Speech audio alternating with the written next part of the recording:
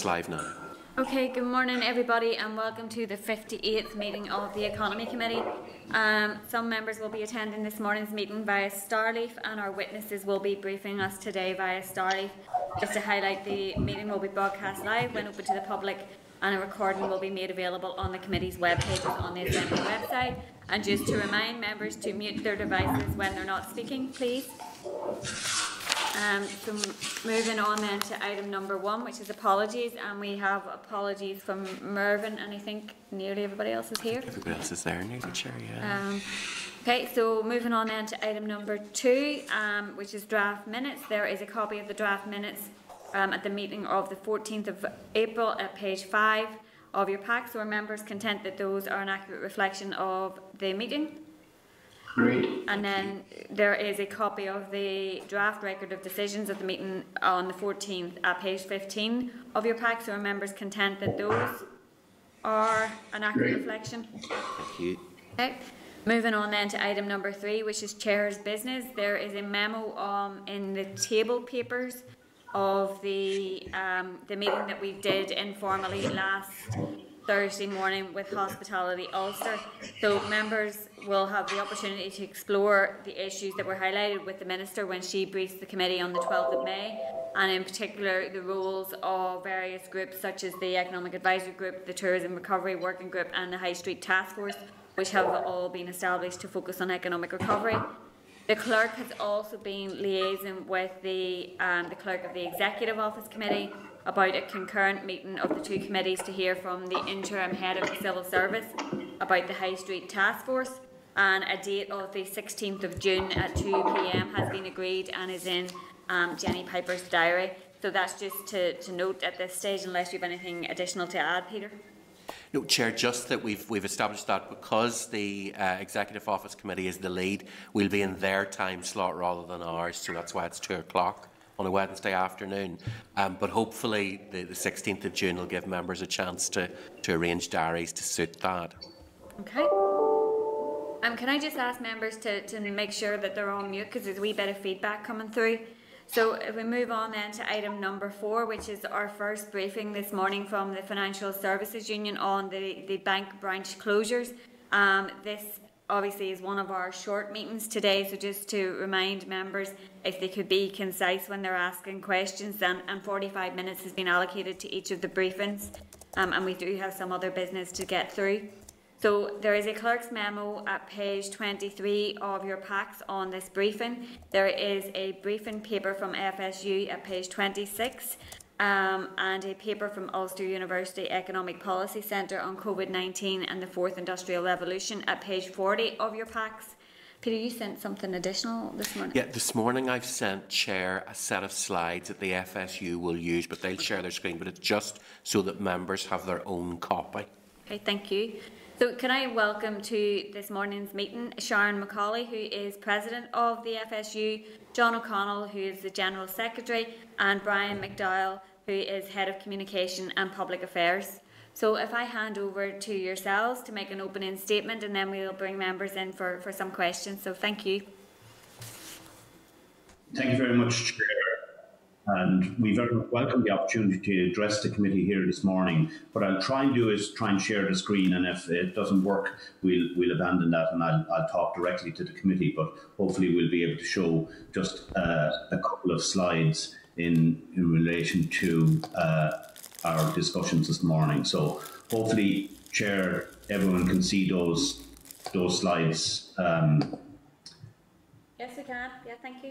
Yeah, perfect. So I could just, we've only 8 slides, Chair, and thank you and the Vice Chair and the members of the committee for giving us this opportunity to address you on what we believe is a really important topic, particularly for the Economic Committee. So in terms of the FSU, we represent financial workers and fintech workers north and south. We now have members in over 90 companies north and south, and we also have members, legacy members in the UK from both Bank of Ireland and Allied Irish Bank having branch networks in the UK. So we have quite an extensive membership. It's quite a changing and dynamic sector, and I suppose part of what we want to talk about today is how change comes about, how communities and society is involved or not involved in that change, and the impact of those changes. And at the end, I'll explain why we're calling for a forum on these issues,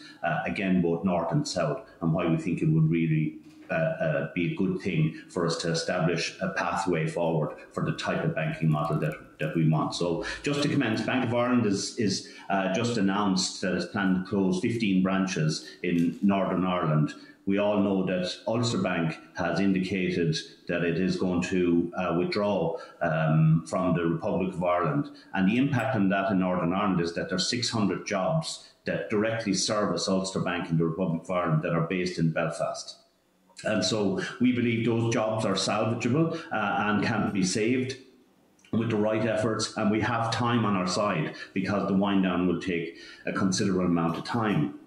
But we really believe those jobs are in a group as big as NatWest, potentially savable. And we have done a lot of work in terms of engaging with NatWest in that regard. All it requires is a decision in NatWest to transfer work to replace the work that will evaporate as the Republic of Ireland is wound down. Danske itself closed 4 branches last year, and in 2017, AIB announced closure of 15 branches. We've seen the growth of Revolut and Monzo as just one aspect of the finance and fintech sector, and the explosion in membership or in customers in those type of digital banks, if that's what you call, or finance houses and so forth.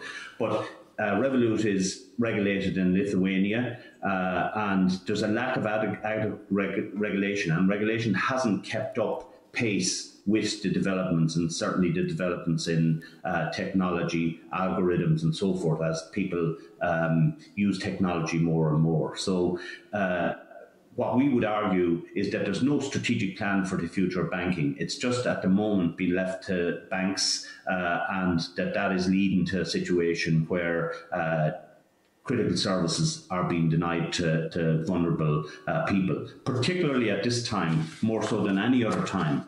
But in the normal course of events, if we were outside of COVID, the impact on householders and on communities and society is significant.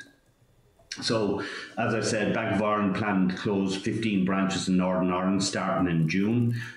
The UK regulator has asked banks not to close branches during COVID. So we can't understand why they're not being paused at this present time, given that that's what the regulator has said in guidance that they have issued. We know from a House of Commons study that focused on the issue of SME lending when a local branch closes, that it drops by 64%. So put ourselves another few months down the road when the economy will be starting to open up fully post-vaccination, and we have a situation where a significant footprint of the banks is being withdrawn just at a time when the SME sector in particular needs it and needs the support of banks and of their local branch. So in terms of what happens then, we believe is that local knowledge is lost. Lenders are skilled people, they're regulated professionals, and they're skilled people, and the people who are hit most are the most vulnerable in situations like that. They don't have the mobility that everybody has. They don't have the digital literacy that everybody has, and they're the ones that are impacted the most. So in terms of the issues, we see the lack of adequate regulation. The impact assessments that are carried out are done after the decision is announced. There's no consultation with local communities prior to any announcement. In Bank of Ireland's case, they refused to share the terms of reference for the strategic review, and they are able to ignore the voice of the UK regulator, which is extraordinary when you think about it, and the powers that regulators have, that the bank can go ahead and proceed to close branches when the regulator has specifically asked for a pause. The bank's use of COVID to deny critical services to vulnerable people. So Bank of Ireland acknowledged that branch closures affect vulnerable people because in Northern Ireland they're required to do an impact assessment even though it's after the announcement. And in that impact assessment, they explicitly say that they recognise that vulnerable people are going to be hit the most, but they still insist on closing. They haven't published the footfall numbers for each branch, and we're calling for that and for transparency to come into this process, because it's our belief that notwithstanding the fact that people are adhering to government guidelines in relation to not making unnecessary journeys and only going on essential travel and so forth, we still believe that even in the pandemic that people still have essential banking matters that they need to attend to, and that the footfall numbers will verify that. And so we're calling for that to be published so that there's transparency around this. And equally, there's no plan for people who aren't IT literate. It's just that the branch will be gone starting in June, and people are being left to fend for themselves. So the reason why we believe there's a need for a structured debate is because all stakeholders are working in silos. So there's a lack of an overall strategic approach, that communities, staff and customers' voices are being left behind or not even being heard in some instances. And that once the branch network is gone, it can never be rebuilt. And you know, there's whole sectors of society that rely on branch networks, farming, the SME sector, and as we said, the more vulnerable in community, in our communities that rely on a face-to-face intervention in terms of their banking. And equally for us that maybe are more digitally literate and so forth, we still need the branch network. If the digital platforms are down, so in the past month here in Dublin, a couple of things have happened. The phone network went down. It's number one on the headline news when it happens, even though it was only for a few minutes. And equally, the Microsoft system went down. Again, that was a global outage. And again, that was headline news, even though the outage was only for a few minutes. And we believe that with cybersecurity and cybercrime and so forth, people need the stability of knowing that if everything else fails, that they can walk into their local branch and access their funds, and that is just one reason, but a good reason why branch networks should be retained. So we call for the need for a structured debate. The key issues: lack of public trust in banks. When they make decisions like closing branches without consultation and so forth, that feeds to the issue of public trust in banking institutions. The speed and the nature of change. We don't believe change needs to be as brutal as it is, both for communities and for staff and for customers.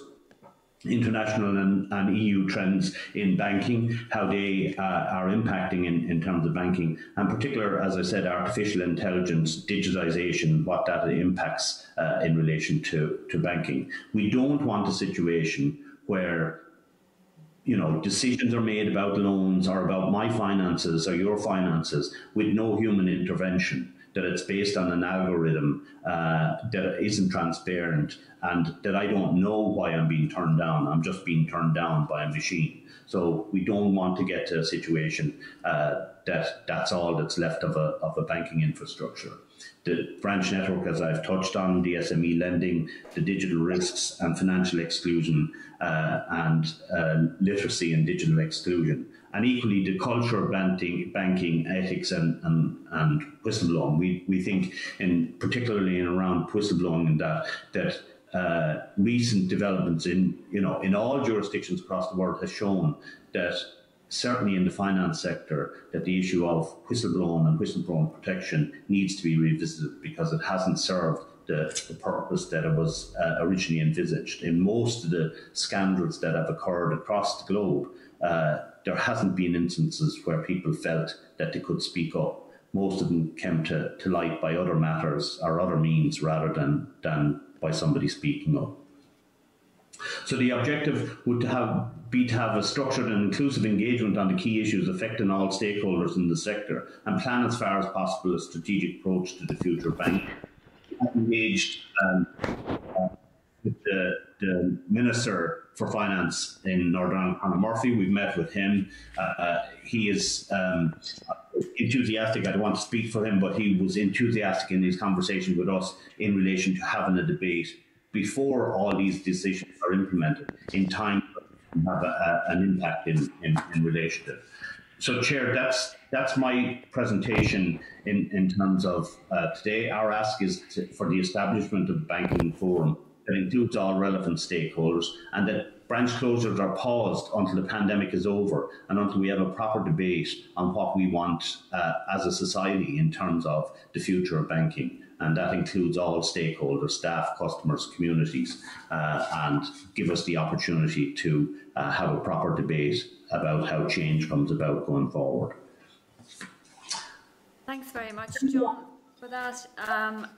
Really useful overview, and certainly, well, I've engaged with yourself previously around the branch closures, but since Bank of Ireland had announced very recently that they would be closing the 9 branches at the end of June, beginning of July, I've been in correspondence with the Financial Conduct Authority just in relation to, you know, what do they consider during the pandemic, because that's what their guidance is you know, calling for, that branches shouldn't be closed during the pandemic, and what leverage do they actually have on banks in terms of, you know, actually implementing that guidance? Is that something that that they can enforce in any way? And I was wondering, do you have any insight in relation to that?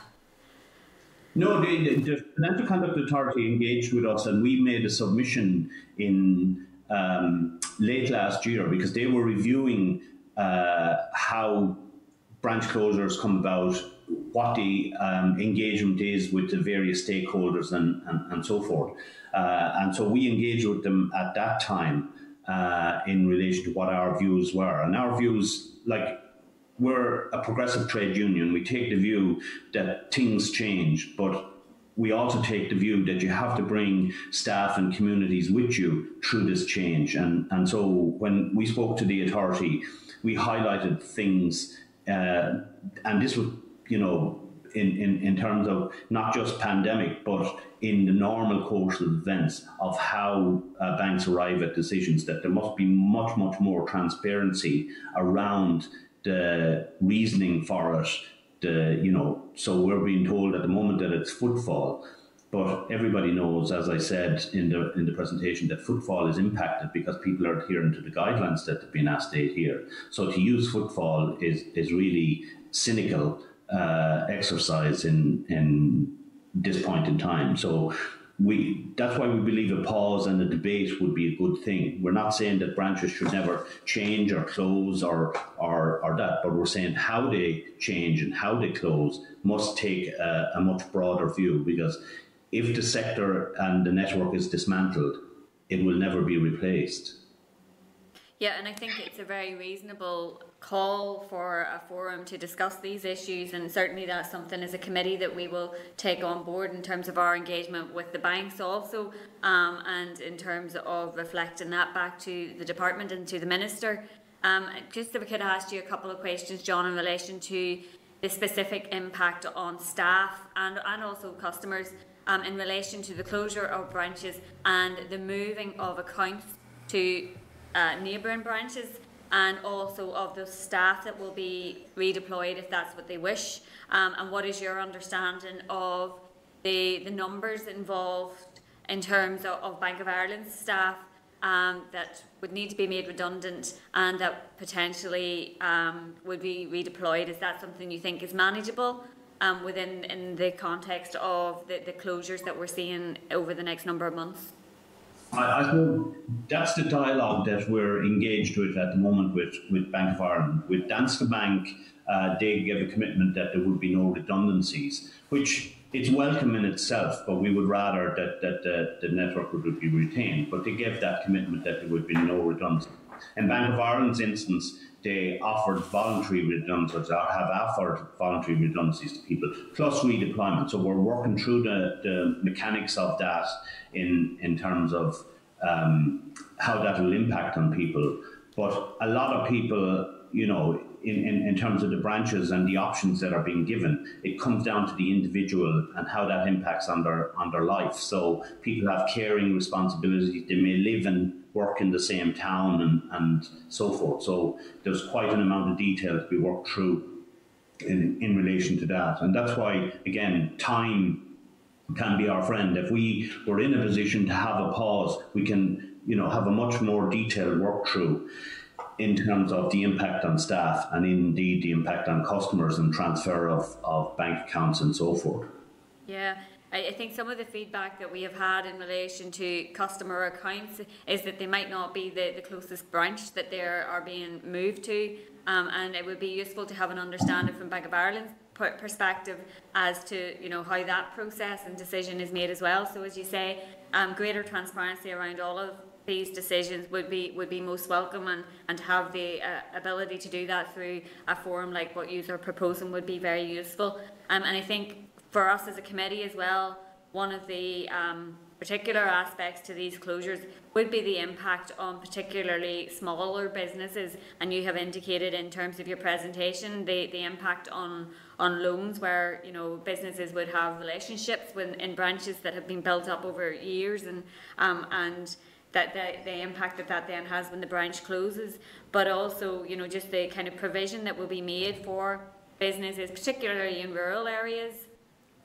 Even the things like night safes, I think, is one that has been highlighted to us as well, where the ability to lodge money, and there would be security concerns for businesses, those types of things. And I just feel that there is a need for a lot more discussion and clarity to be given around all of those things. Yeah, no, I'd agree. And just think about it, asking staff to make life-changing decisions in terms of where they're located and where they're working, or whether they leave their employment or not during a pandemic. It's just wrong. There's no other word for it. Yeah, absolutely. Look, I'm going to bring in some other members here for questions. Stuart's up first, so can we bring Stuart into the spotlight, please? Thank you very much, Chair, and thank you, John, and your colleagues for joining us this morning. And as the Chair said, I think there's a lot of concern across all of our constituencies about the loss of so-called high street banking. I've seen it here in East Antrim, loss of Bank of Ireland branches over a very long period of time, and it's proving very difficult for customers. There's a lack of competition on the high street, and I guess that's where people first of all look to decide where they're going to bank. That's a difficulty as well. Many people are being pushed by governments. I take it's the same situation in the Republic as it is here, to particularly those, as you've described them, as vulnerable or don't have access to a great deal of technology, are being pushed to use post offices. Post offices are no substitute for banking, but I'd like to understand what your relationship is with the post office as a business, and what your view is about the type of banking which they deliver as an alternative to standard banks. The other area I would like to explore with you is the whole impact. You've talked about the impact of COVID. Hopefully we're moving out of that. I want to understand, I want to get your understanding of the impact of Brexit on banking, north and south. We have concerns. We had a debate in the Assembly this week on the two big credit card companies, credit and debit card companies, hiking prices. Some, indeed a great deal of financial regulation is out of the hands of the Northern Ireland Assembly. The vast majority of it is UK government governed, and we have very little say in these matters except to perhaps jump up and down and complain about them. But I think in essence what I'd like you to do is just tell us a little more about how you see the future of your relationship with post offices, many of whom used to be high street services themselves, but are now pushed to the back counter of supermarkets. They're not easy to find quite often. And then secondly, if you could just talk us through some of the difficulties that you envisage or indeed that you've had to work with in terms of Brexit. Thank you, Chair. Okay, thank you, Stuart. And just in terms of the post office piece first, so there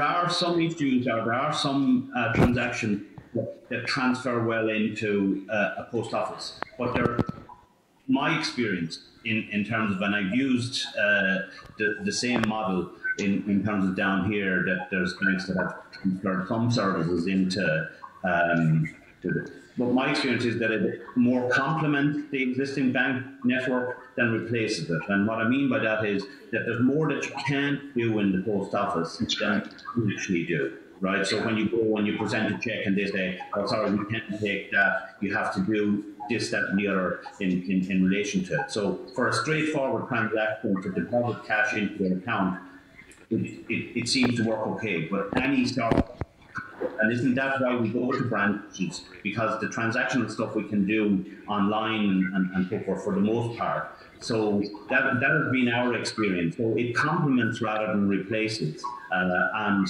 equally, most of the things we talk about the bank are of a confidential nature because they're substantial financial transactions. They're my mortgage or my loan for my car or the difficulty that I'm having. I don't want to have that conversation, and most of those conversations I couldn't actually have. But I don't want to have any of those conversations in a post office. I think that's the first thing. In terms of Brexit, I think we have a situation or had a situation where Ulster Bank was undergoing a strategic review, Bank of Ireland was undergoing a strategic review, AIB has a 3-year plan, and so forth. So I think Brexit has been a driver in terms of change, and not necessarily in a good way.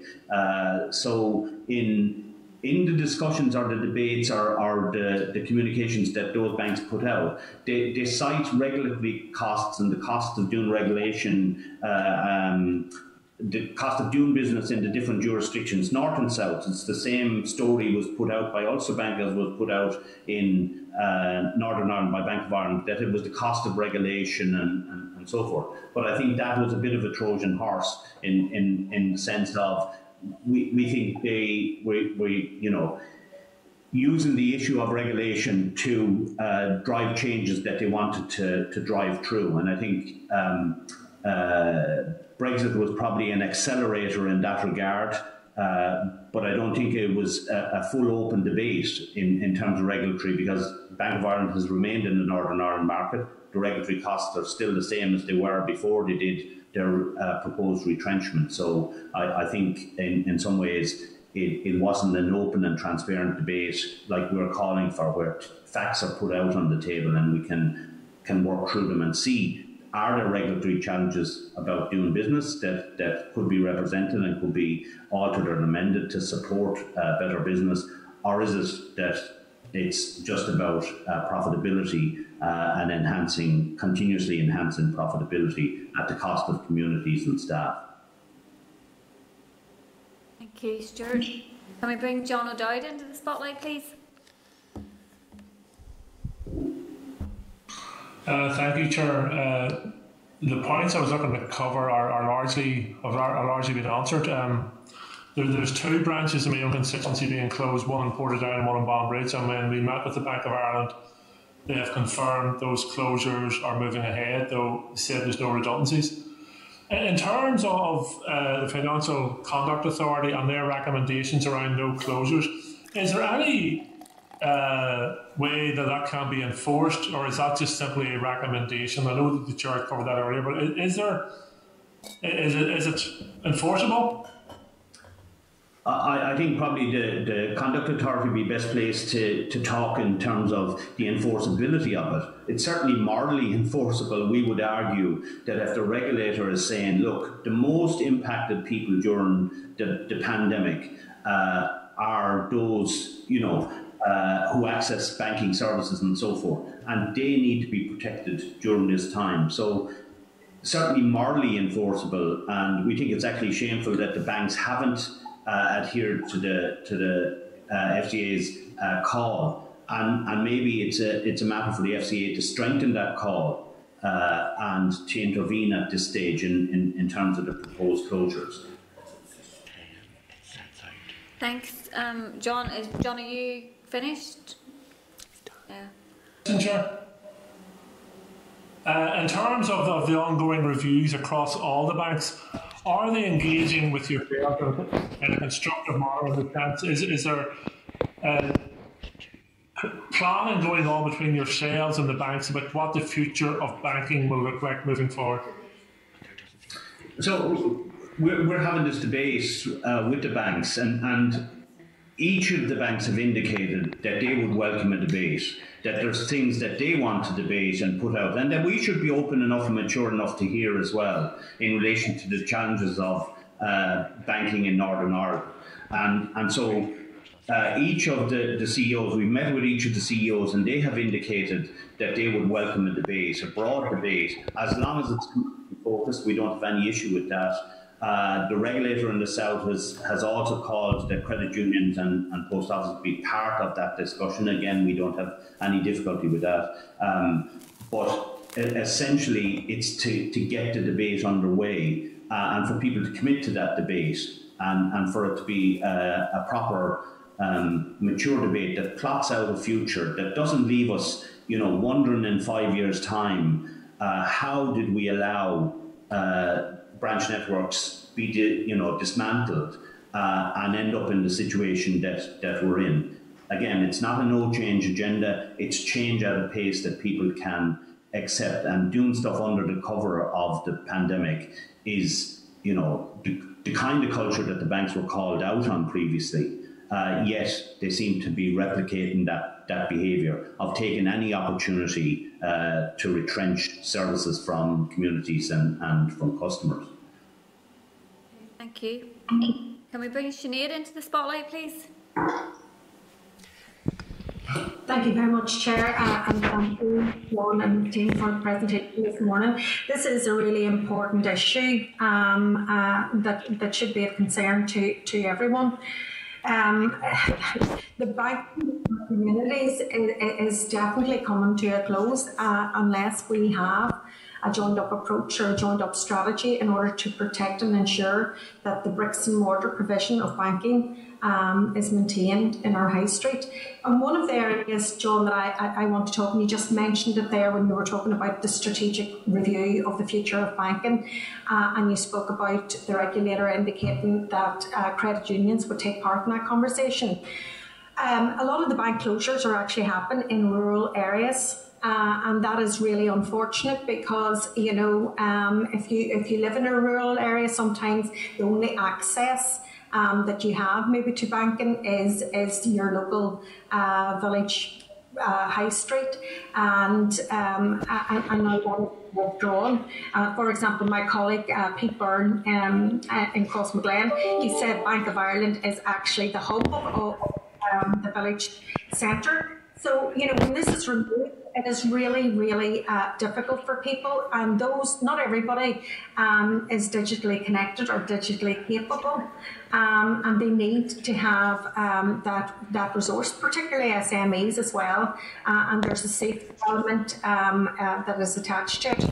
But you talked about credit unions. Is there potential for credit unions to move into that space that has been vacated by the banks and provide daily banking services, lodgements, etc., etc.? I mean, they have the IT equipment. Maybe it's not totally aligned to the banking IT infrastructure, but it certainly seems or appears to me that it would be a possibility that the provision of banking services could be provided for our credit unions. And credit unions are in all areas of our high streets and all parts of Northern Ireland.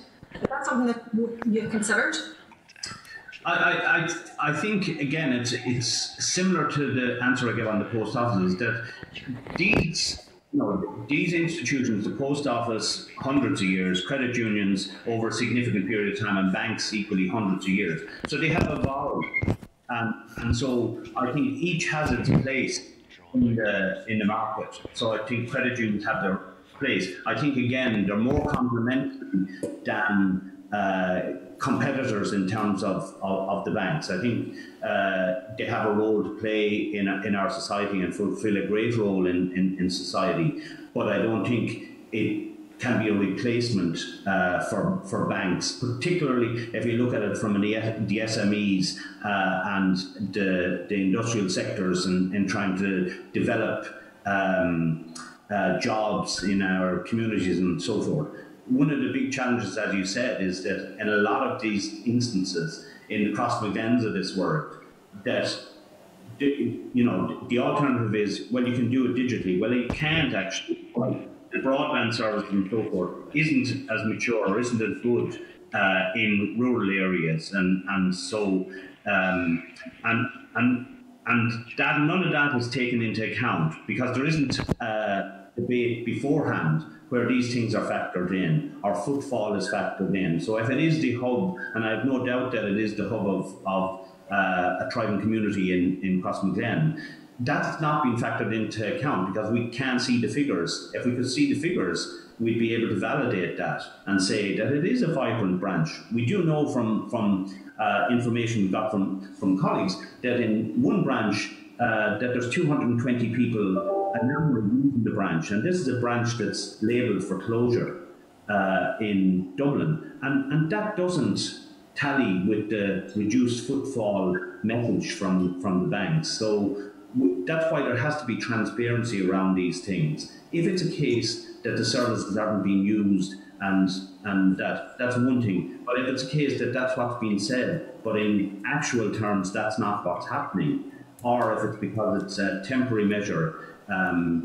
because of the pandemic, well, that's a different matter, and that's why a debate is necessary rather than just announce a closure and the clock is ticking then before the community is robbed of its services. Thank you, John, for that. And really, just to say, we all know that the future of banking is going to change, but it's the nature of how the consultation on these branch closures that is very disappointing. I mean, it was an open and shut case whenever the announcements were made about Bank of Ireland, and that's regrettable.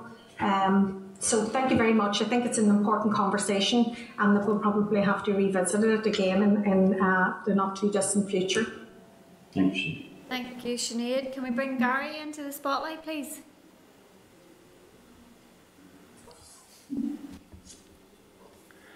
Thanks, Chair, and thanks for the presentation, John.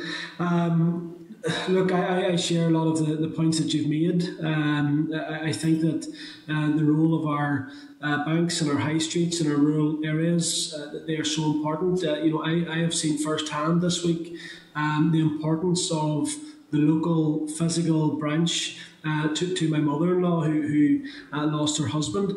She doesn't have the access to the internet that her partner would have had. She relied heavily on being able to go and to speak to someone physically, and that is so important. And there are people day and daily who require that type of physical support. And people who work in these branches, whilst they're dealing with financial matters, they also provide a compassion to people when they're dealing with issues which are serious and affect their lives. So I want to say thank you to those people who are doing that. What we need to do now as elected representatives and as people who can try and make a difference, we need to save those branches and we need to ensure that we stop the tide that has unfortunately been continuing over this past many years against physical branches. What I wanted to ask, John, and obviously you've highlighted a number of issues or solutions that maybe we could try and work towards. In terms of our role, I suppose, as an economy committee, and obviously we hold the economy department to account and work with them to try and address issues such as this. In terms of immediate actions, what would you see, John, would be the quickest and most effective action that we could maybe try? I know it's maybe putting you on the spot, but something we could look. Here's what needs to be done immediately, and would make a real difference to try and stop what's happening to these branches. Okay, thank you for that, Gary. Yeah, I think there's probably a couple of things. I think as a committee of the Assembly, I think you have a level of authority and a level of gravitas. So I think engaging further with Financial Conduct Authority. I think the worst thing we can do as a society is just to accept things. So I think at the very least, we should be reaching out to the regulator and engaging with the regulator. The regulator has made the statements that they have made. So we'd be looking for the regulator maybe to back that up, maybe with a pandemic regulation that says thus far and no further until such time as we're out the other side of the pandemic, and outside the other side of the pandemic economically as well, because the economic shadow of the pandemic is going to cast a much further shadow than the actual year or year and a half of the pandemic. And so I think the regulator has a huge part to play. I think it would be really helpful to engage with the banks, to the committee, in terms of them coming and explaining themselves to the committee in terms of what they see as how change comes about in the banking sector, and particularly if the committee was to endorse the proposal for a forum and that we engage in a forum to start to work through these issues, so that when change comes about, that it's a change that we can accept, and the type of people like Gary's we talked about gets a service and gets access to a service when they need it. They may not need it every day, but that it's there for them when they need it. So we think the forum is the best vehicle for that, for us to have an open debate and for us to try and agree principles around how change comes about, around digitisation, around AI, that would lead to, still a thriving banking sector, because that's what we all want, but a banking sector that's much, much more inclusive and transparent than it is today. Gary, is that you? Yeah, no, I just wanted to thank John for those very important suggestions. I think as a committee we need to follow those up, and I know the chair has already mentioned that. It is something, look, we all recognise that as a society we're changing in how we do things, but what we can't do is ride roughshod over the staff involved in those branches, but also the very people that those branches were set up to serve. Those people are as valuable to our community as someone who, as I say, can do things entirely remotely. So thanks for the presentation, and hopefully we can continue that conversation with you as we go forward into the future. So thanks for your presentation. Thanks, Jen. Thanks, Gary. And John, just to indicate, we have been in correspondence with the Financial Conduct Authority, and there's a response in our committee packs this week back from them in relation to branch closures and their expectations. And we're going to reach out to see if we can have an informal engagement with them, and also we will share the communication that we've had back with yourselves, so that might be helpful. And we do also have an informal meeting with the banks organised for next week, along with UK Finance Committee. So that will, I suppose, give us the opportunity to put all of the points that have been raised through today's meeting to them. And just a final question from me, I forgot when I was asking mine at the start, in relation to the Ulster Bank employees in the north, and yes, you had indicated that, certainly from your own evaluation, that those roles could potentially be redeployed. Have you had any engagement with Ulster Bank or NatWest in respect of that? We've ongoing engagement with them in relation to that, and we'll continue that. But I do think that part of that, needs to be a public debate, because what has happened to these staff is that they are focused exclusively on the Republic of Ireland. But prior to that, they conducted work on behalf of Ulster Bank in Northern Ireland, and that work was transferred to the UK. And so we think there's a very, very coherent argument to transfer that work back in a gradual process as the work in the Republic of Ireland dissipates, and save those jobs. So we believe those 600 jobs are very, very valid jobs that have a future. And it just requires that one strategic decision from NatWest in relation to transferring work back into Belfast, highly educated, highly skilled young workforce, and we believe that a decision at the top in NatWest needs to be made. It hasn't been made yet, but needs to be made, that can save those jobs. Thanks for that. That's something that we can also take up with NatWest. And look, thank you very much for your presentation this morning. And we can put it to the committee afterwards whether they will agree to endorse the call for a banking forum. So we can seek to do that and to reflect that to the Minister and the Department as well. But look, thanks very much for your briefing this morning. It has been very helpful for us as a committee in terms of our ongoing scrutiny of the role of banks as part of our economy brief. So thank you.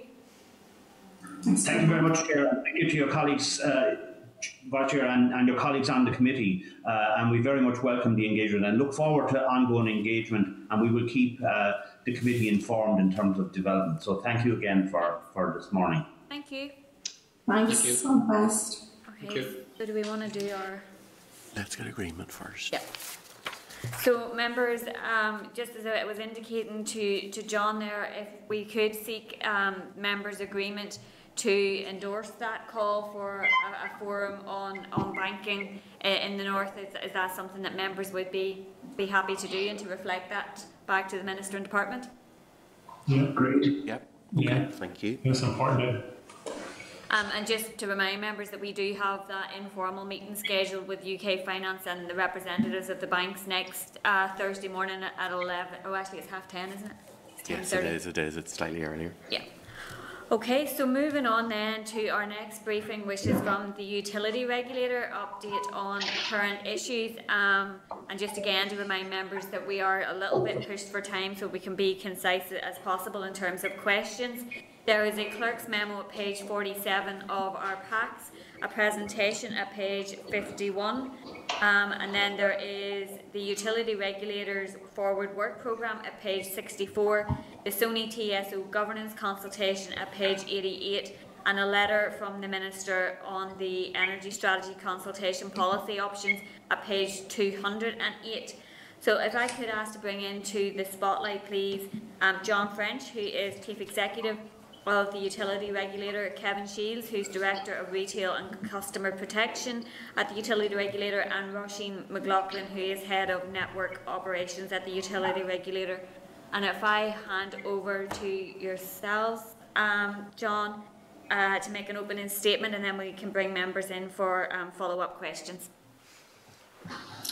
Well, good morning, Chair, and good morning, Committee, and thank you very much for the opportunity to come and speak to you today to highlight the work of the Utility Regulator. You've introduced myself and Kevin and Roisin, and we've put a presentation together, as I think is in your packs, and we were just going to walk through that as a starter for 10 to try and set out who and what we are. But if there's any questions, Chair, or you want to leave it to the end. A wee bit of feedback there. Maybe just ask people to mute when they're not speaking.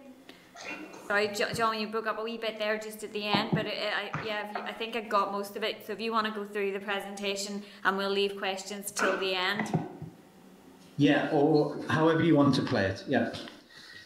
So, in terms of who and what we are, members probably know this, but we're an independent, non-ministerial government department, and we're responsible for regulating Northern Ireland's electricity, gas, and water and sewerage industries.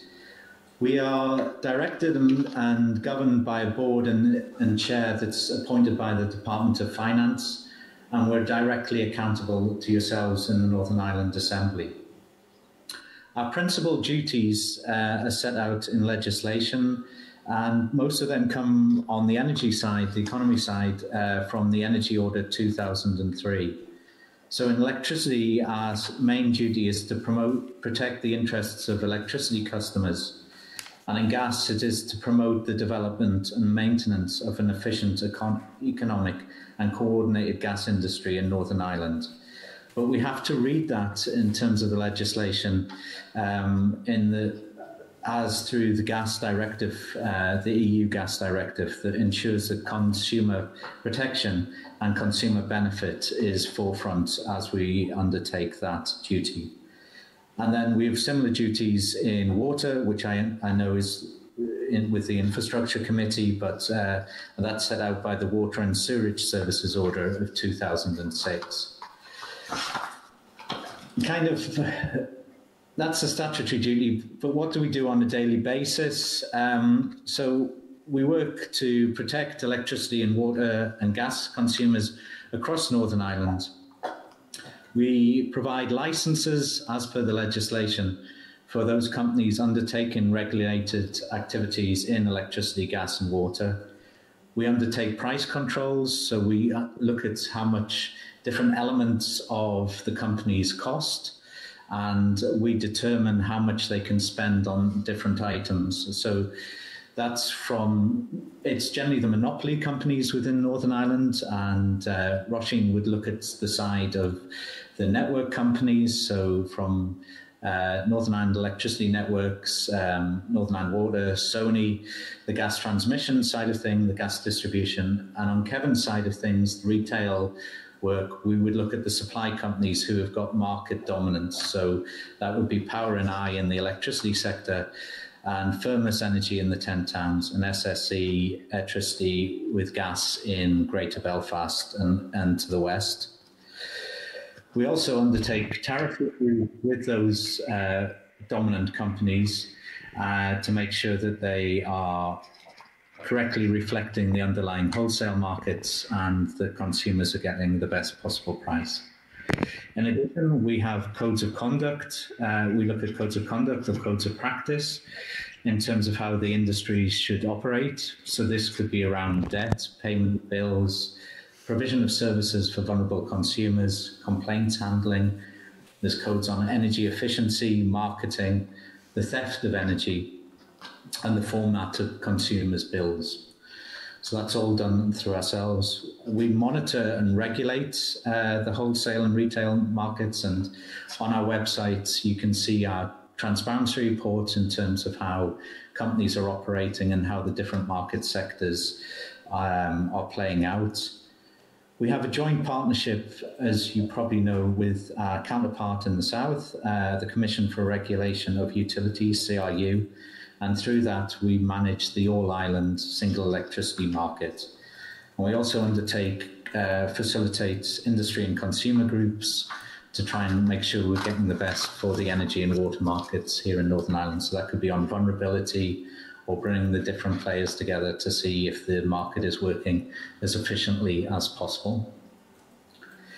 Moving on to the next slide, this is a couple of graphics from last year's annual report in showing what we have helped to facilitate. So you can see there the investment through the price controls that we brought about in the gas industry, the electricity industry, and the water industry since 2009. And that continues onwards with the various price controls, and we're just in the process of preparing to release our final determination on Northern Ireland Water's PC21 price control. We also work around promoting sustainable development, and as you can see there, it said that 46.8% of electricity was consumed by renewable sources that we've helped deliver through those price controls and various other mechanisms. That's now increased, as NISRA has reported back in September 2020, to 47.7% of electricity consumed from renewables, which is up from 19.5% back in 2014.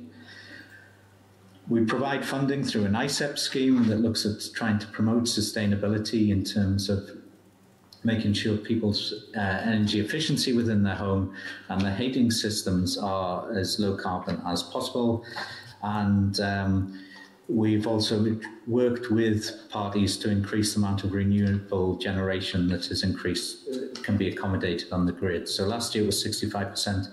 This month, following trials across the network, that has increased up to 70%. And I think it's just worth reflecting slightly on that, because we have a very different energy market to other parts of Europe in terms of the amount of renewables that are there. I was speaking earlier this year to Odd Hacken, who used to lead the Norwegian transmission service operator, And he was just commenting about the complexity of the energy market, the renewable market here in Northern Ireland compared to that in Norway, where it's all hydro. So he was commenting in terms of you can just switch the hydro on and off, where you have a much more difficult market to manage in terms of the amount of renewable wind farms and the amount of solar farms we have here in Northern Ireland. So moving on to the next slide, just to take us through, we've got a couple of slides here, the next 4 or 5 slides, and it's not to dwell on them in detail, but it's just to kind of give committee members, an indication of the price movements that have occurred in the regulated energy sector that I mentioned, that we look at the tariffs and kind of show where energy prices have moved over that period. And it's also to hopefully dispel some of the rumours around that energy prices in Northern Ireland are amongst the highest between GB and the Republic of Ireland. So that's just a slide. The next couple of slides are just showing how electricity prices, regulated electricity prices, have moved since 2006 and how they have been adjusted with RPI to show what that would mean in today's prices. And as you can see, back in October 2008 was the highest prices we've incurred here in Northern Ireland, where the annual electricity bill for an average house was £762 compared to today's prices of £571. In terms of the next slides, SSE electricity prices in Belfast and gas to the west areas, a similar slide, but as you can see, adjusted for RPI, the highest prices were back there in 2011. And then finally, on these tables is the Firmus Energy supply tariffs that saw a 17.75% increase earlier this year.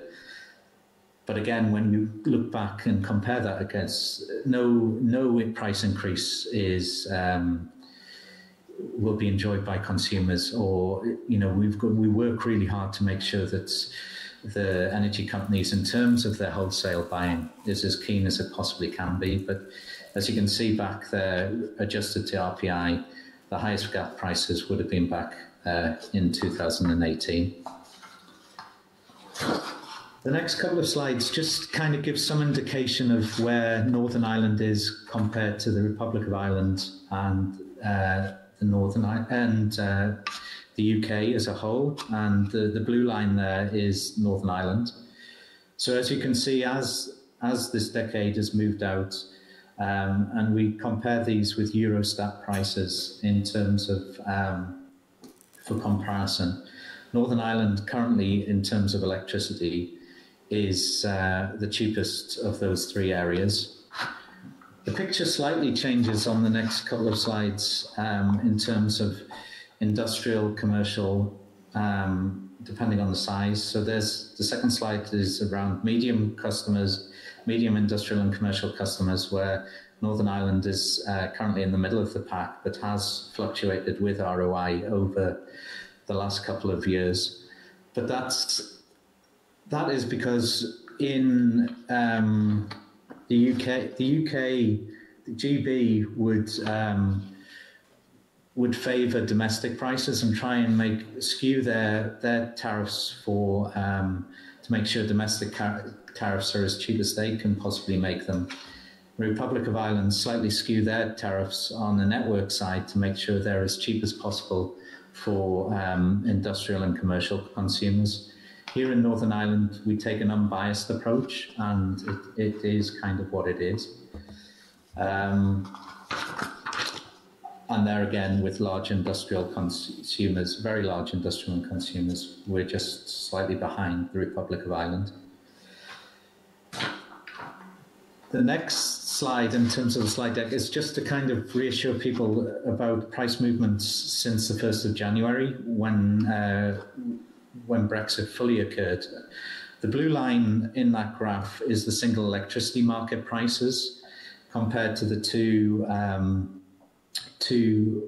markets that operate in GB, which are in orange and grey. And as you can see at the bottom of that period, the price across the single electricity market has remained cheaper than the prices that are being experienced on a wholesale electricity market in Great Britain. So those slide decks were just to try and give people some indication, committee members some indication of where prices are in terms of Northern Ireland and how we compare to our nearest neighbours. I guess the next slide is following on, as you well know, that the DFE Energy Strategy consultation was released at the end of March there and set out a net zero emission target by 2050 for energy and 70% renewable energy target by 2030. And they looked within that to make sure that throughout that change that energy remains affordable to consumers, which is vital. And I guess we're all probably aware that the UK government yesterday came out saying that we were looking to increase that target by cutting emissions to 78% by 2030. And we're aware of the private members bill looking to achieve net zero emissions by 2045. But I think within all that, we want to really get across to the committee that there needs to be a focus within that strategy of the cost of this moving forward to both domestic consumers and business consumers, and the underlying importance within that of ensuring economic growth. You probably have seen, and I know there was Assembly questions on it around, there was Amber Alerts coming into the Christmas period, and there's been one or two afterwards around the security supply in Northern Ireland. And it's very important that we remember that as we increase the amount of renewables in Northern Ireland, that we look to ensure security of supply is still high on our agenda, because unfortunately over the Christmas period, wind levels were very low and extremely low, and obviously the sun didn't shine as much, which caused strains on the electricity infrastructure. So it's important that whilst we're looking at renewables, we also have an eye to ensuring that the lights stay on and we keep security of supply. And finally, we just wanted to highlight it's important within this that whatever's put forward, that it's deliverable and it makes meaningful carbon reduction targets as we move to 2030 and the 2050 target. That was really all I wanted to say, and thank you for that opportunity. But it was just to kind of give you a background to who and what we are, where prices are in Northern Ireland, and possibly where the new energy strategy that DFE has launched sets the targets for going forward in the future. But very happy to try and help and answer members' questions or any points they want to clarify. John, thank you very much for the presentation and giving us that overview. I want to pick up kind of where you have left off in terms of the energy strategy, impact on consumers and prices, and meeting the targets. And as it stands, you know, your statutory objectives include customer protection or consumer protection, both in the present and in the future. And I guess I would have a question around whether you see the need for there to be an additional obligation in terms of decarbonisation so that priorities can align in that respect. Obviously, we want to see I suppose to put it in, just to use the terminology, the just transition to net zero, whereby, you know, those who can afford it least don't end up paying the price, and that has to be a central objective to the new energy strategy. But when you look at the fluctuations in like electricity and gas prices, which are linked obviously to the continuing dependence on fossil fuels and those commodities fluctuating in terms of global markets, I suppose it's an impetus to progress in terms of investment in renewables and to give that control, I suppose, to communities more locally. So I was just wondering if you could comment around those things. Yeah, no, thanks, Chair. And I think that's absolutely right. In terms of our statutory powers were set out in 2003, as I mentioned, and the world was very different then, you know, and I think we do need to look at how we can successfully support the government meeting those emission targets. And I think we do need to look at decarbonisation in our powers, and we do need to look at energy efficiency and sustainability and issues around affordability and fuel poverty. We've been doing a bit of work recently looking at our powers compared to our counterparts in GB and the Republic of Ireland. Our powers are very similar, and I think everyone's going through that thought process at the moment of how regulation can better support the future energy market. So, yeah, I think there is a discussion there to be had, and we need to be able to be flexible and agile to meet those new targets that are being set out. Okay, thank you for that. And could I just ask you, John, about LPG and the fact that it isn't one of the utilities, if you would call it that is regulated by yourselves, and if you see there is scope for something to be done in that field, because we've had some communications and we have been in touch with Consumer Council and others around it as well. So just wanted to get, and the Competition and Markets Authority as well. I mean, just wanted to get, I suppose, some insight from yourselves as where you see that. Yeah, well, as you say, we have no powers in that at the moment. It is both LPG and off-grid home heating oil. Is around 70% of domestic households here use that as their main heating source. There was a Competition Commission report back in the start of this decade that talked about. They found it strange that there wasn't some form of regulation in terms of standards, at least. I guess this is a policy decision. We will, if that was given to us as a power, we would do it to the best of our ability. But it is a policy decision in terms of both possibly this energy strategy and where government want to go on off-grid heating. It isn't one of our powers at the moment. But all we would ask is, if it was to be one of our powers, that we were given the full range of tools that I set out in my response to your letter around LPG, that we could have information raising powers, and that we had the power to both look at prices and the standards within the industry. No, thank you for that. I'm going to bring in members for question. Can we bring in John Stewart, please? Thanks, Chair. Can you hear me okay? Yep, we can. Yes.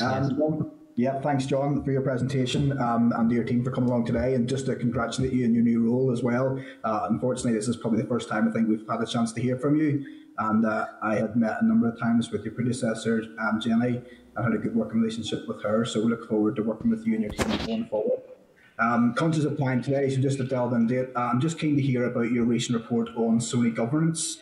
Is it your experience, John, or in your experience, how much do you think Sony diverged from the requirements of independence? There is a lot of concern about that. Another one in terms as well of I've worked with Jenny around infilling and trying to see an extension of the gas network, and thankfully we were very successful in getting natural gas rolled into Whitehead in East Antrim, and then the infilling project that's now begun. I'm just keen to get your thoughts as well on how that network can be extended to give more people access to natural gas. Thank you. Thanks, John. Yeah. Well, in terms of the Sony consultation that was released back on the 2nd of April, this has been an ongoing process, as committee members are probably aware. There was a call for evidence, and this is the next stage of the process to look at proposals going forward. Underlying this is our keenness to ensure that Sony follows the principles of the UK Corporate Governance Code, and we believe that is an important area of. It provides transparency. It provides good governance as a code, and it also provides challenge function within the organisation to ensure that the best has been found for Northern Ireland consumers. And I think it's just making sure that going forward, Sony look at things through a Northern Ireland consumer lens first and foremost. But I think I might just hand over, if that's okay, to Roisin, who was leading on this. And Roisin, I don't know if you just want to explain anything from your perspective and whether it's worth going through the various options and explaining why we've come to those 4 conclusions. Of course, thank you. The question was couched in terms of how Sony diverges or might diverge from the independence requirements. I suppose it's important to say that the independence requirements in the Sony licence aim to ensure operational independence of the TSO business from security and supply. So those requirements don't extend to independence from Sony's parent company, Airgrid plc. But that being said, our review of Sony's governance has identified a number of concerns about the relationship between the parent and the subsidiary. And I suppose there are overarching concerns identified by stakeholders around transparency and accountability. And then there are more specific concerns, such as the extent to which management decision making is taking place on a shared management basis within the Airgrid group, potentially to the detriment of Northern Ireland consumers, and also whether the protections which should govern collaboration between Sony TSO and Airgrid TSO in that shared model are either missing or are not working as intended. So those, I suppose, those types of concerns and issues, you might say that those are symptoms of a situation where the balance within the relationship between parent and subsidiary has tipped too far in favour of the parent, and the licence protections need to be augmented. Our review identified a number of potential risks for Northern Ireland consumers, and the options in the paper then are designed to address those risks. And there are 4 options in the paper, and they're quite detailed options, but they have a number of elements, both changes to board level structures, the management independence, which would support the Sony board, and then other governance arrangements. And option A is the less stringent of the options, and they get progressively more independent as you progress from option A to option D. I'm more than happy to take questions on the detail of any of those options. Yes, thank you for that. And actually, it might be useful for you to give us a wee bit more detail in terms of the options. I think we all agree there needs to be appropriate transparency and oversight in terms of the operators, and that you as regulators need to be able to have that. So it might be useful if you would talk us through them and your preferences, if you would be able to reflect on that as well. Of course. Okay. So in option A, where that option would have a board which would allow some of the non-executive directors who currently sit on the Airgrid board to sit on the Sony board. That board, however, would be supported by a strengthened Sony management team in key areas such as finance, regulation, planning and operations. And there would be a range of other governance mechanisms which are designed to ensure that there is clarity over the interactions between the TSOs as they deliver their all-island arrangements, and to ensure that the Sony board would implement a conflict of interest policy, for example. Moving then to option B, the key difference between A and B is that is at the board level. because that option envisages an independent board, albeit we wouldn't rule out the possibility of EirGrid PLC having one representative on that board. Moving then to option C, it's a very qualitatively different option. It envisages a standalone SONI with a fully independent board and a fully independent management and staff team. All the same, got other governance arrangements to improve transparency as all of the other options.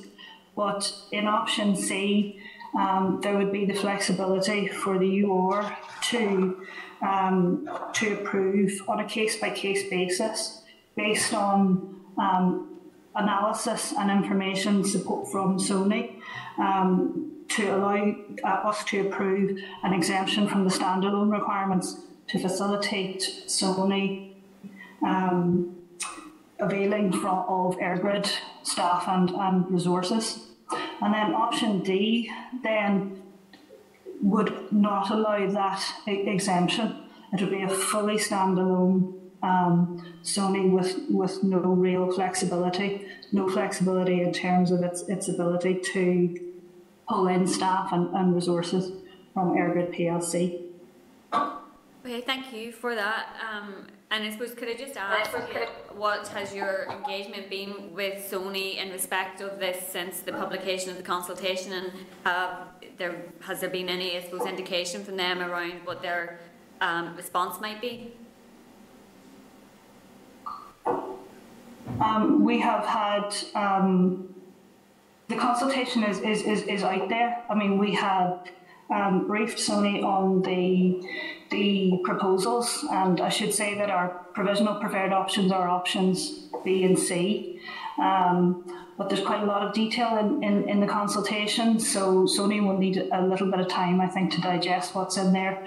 But we have offered, as we always would in these circumstances, the opportunity for detailed engagement on the detail of the consultation as the consultation period goes forward. And I have no doubt that we will have that detailed engagement with them. The consultation doesn't close until June. Okay, thank you for that. I'm going to bring in other members. Can I bring Stuart into the spotlight, please? Chair.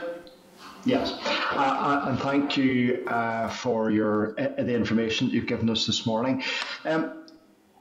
John, in the recent extra university report into energy governance in Northern Ireland, it said that your regulatory remit was somewhat outdated and needed reviewing. And you've already made reference into really what's my second question, which is about the extension of your remit into things like LPG and home heating oil, that those may be areas that you would welcome change in your regulatory powers too.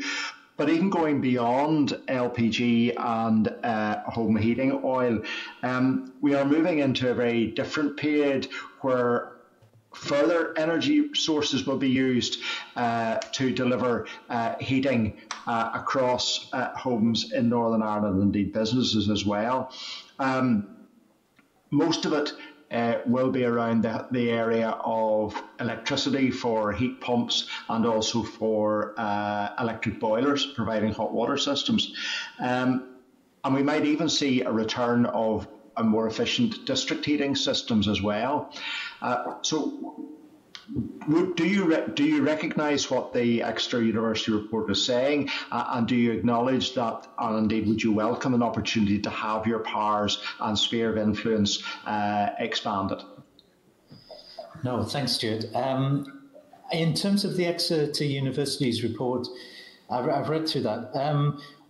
As I was mentioning earlier, we have looked at what off-GEMS powers are, and we have looked at CRU in equivalent powers. And they're not a million miles away from our own powers at this point in time. That said, all our powers, both ours, off-GEMS and CRU, were written at a similar time, and as I mentioned, that was back for us, it was back in 2003. I think theirs was around a similar time, maybe a year or two earlier. But it's you're right. It's how we then move to the new world, and I think we need that agility and we need that flexibility. The point you raise about district heating is an interesting point, because the Competition Markets Authority did a market study around district heating, and they are currently looking at whether Ofgem can take on those powers. But at the end of the day, we're a creature of statute, and if it is decided that we are to take those powers on, we will do so. And but as I mentioned earlier, some flexibility, I think, is needed to try and enable us to help industry and the government and society meet those 2050 targets. Stuart, is that you finished? Very brief comment, just to follow on from that. But you do have the duty to encourage energy efficiency as a regulator. So how do you see that fitting in with the carbon neutral future? Well, energy efficiency is hugely important, but it is just, as I've taken the role on, realising how legalistic some of the issues are. I probably didn't realise that prior to joining. And it is sometimes a legal argument around what is our principal duty, and then some of these are secondary duties. So it's giving us the flexibility legally that we can maintain the decision, as it's in no one's interest that we would lose on some of these decisions that we make in a court level. So the more power we have around those statutory duties, around supporting the movement to 2050, will be really helpful. But absolutely, Stuart, completely agree. Energy efficiency has to be right up there. And John, could I just ask you to go back to John Stewart's question around the infilling of the gas network? I don't think that we got a response in respect of that one, so he's just asked if you could respond to that. Yeah, sure. Sorry, John. In terms of gas infilling,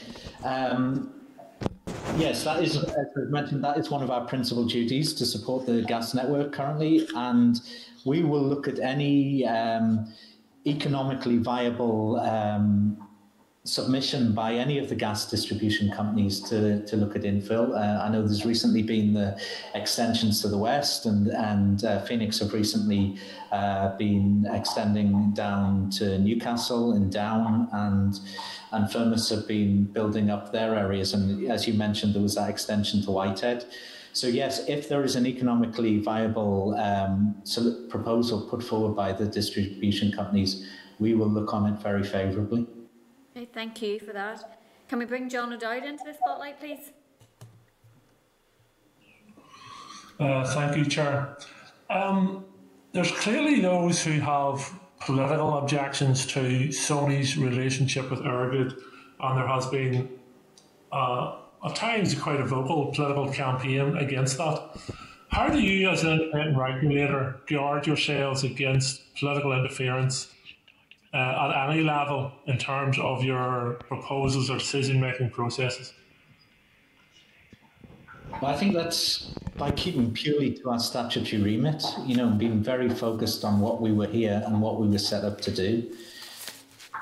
As far as I've seen from my 5 and a bit months at the utility regulator, there's been no political interference around any decision-making in regards to Sony governance. And Roisin, if she wants to add to this, quite welcome to.